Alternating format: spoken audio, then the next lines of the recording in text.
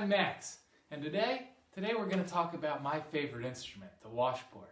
I've been playing percussion for about 25 years. I used to play the drum set in rock bands and punk bands, but I got pretty tired of putting the kit in my van and driving back and forth to gigs, pulling it up and down stairs. Said I need an instrument I could put in a suitcase, throw in the back of my bike, hold in one hand, and ride on the subway train with. And this was it. You know, they played similar instruments around the world throughout history. In Ukrainian folk music, they call it a zitula. In Polish folk music, it's called a tarkan. And then in Latin music, they play something similar called a guiro or a rascador. But this is a good old-fashioned American washboard.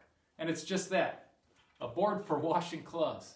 I think of this instrument as a symbol or a metaphor for the American experience itself.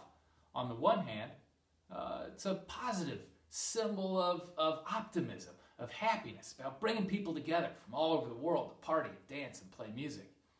On the other hand, its history is full of darkness, violence, and oppression.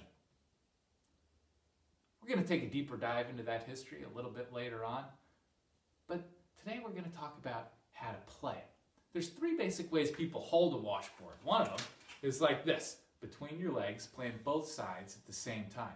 Over in Europe, where I am now, I actually live in Berlin in Germany, jazz musicians will play it flat on their lap with two hands.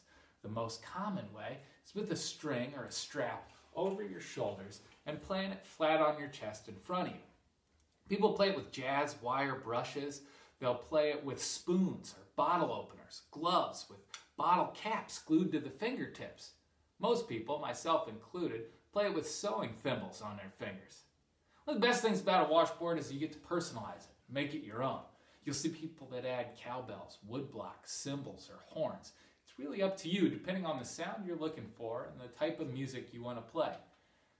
Let me show you the washboard I built for myself.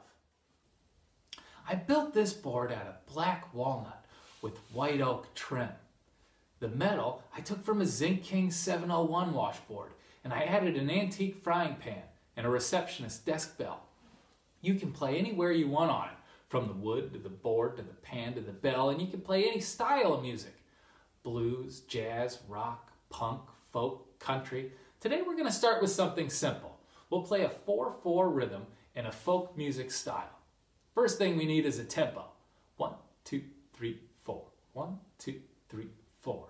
We'll take those 4 beats, play them with our right hand right in the middle of the board. 1, 2, 3, 4. Now with our left hand, we're going to put the accents. We're going to give the song some motion, a groove. The left hand's going to play on the 2 and the 4 of the rhythm. 1, 2, 3, 4. 1, 2, 3, 4. 1, 2, 3, 4. Now we'll do both hands at the same time. 1, 2, 3, 4.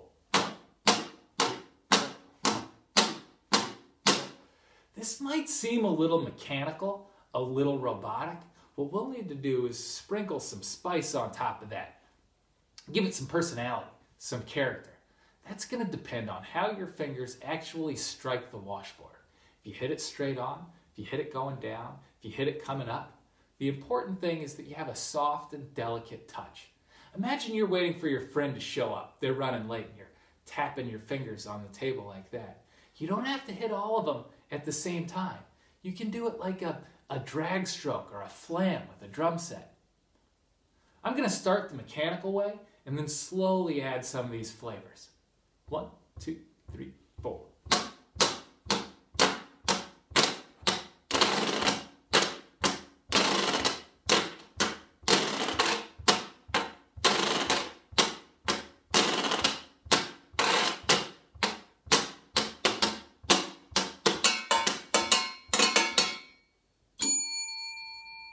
Now maybe you understand what I'm talking about, or maybe you think I'm completely crazy. The important thing is that you relax, that you have fun, you enjoy yourself, you express yourself, you listen to what's happening in the song, and you put what you're playing into that context. We're going to come back with a bunch of videos about what is swing, how to blues shuffle, how to country shuffle, how to play in 3/4, how to play in 6/8, how to play Latin music.